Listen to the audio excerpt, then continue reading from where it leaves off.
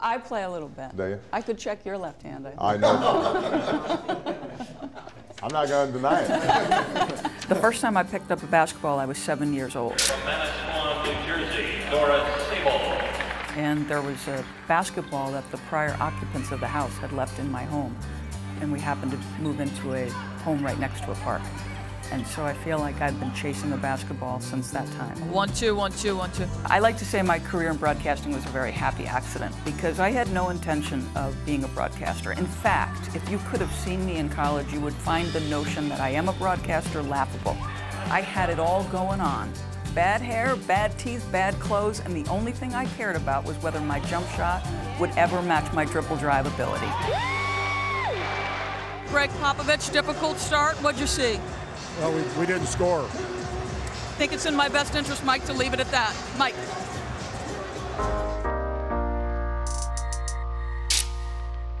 I basically fell into this broadcasting thing. Ilyasova almost turned it over, and we are in a hazardous area here courtside as Doris Burke, a good set of hands. You got to give DB a lot of credit, hustling back from talking with the coaches. Look at the handle.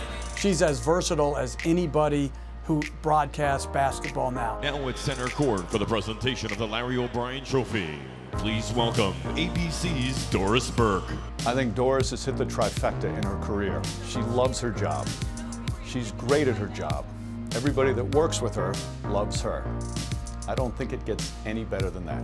My inspiration is Doris. I think she's a stunning woman. I don't know, dinner at my house anytime, as long as she comes alone, you know? She's absolutely the LeBron James of ESPN, NBA broadcasting. Cleveland!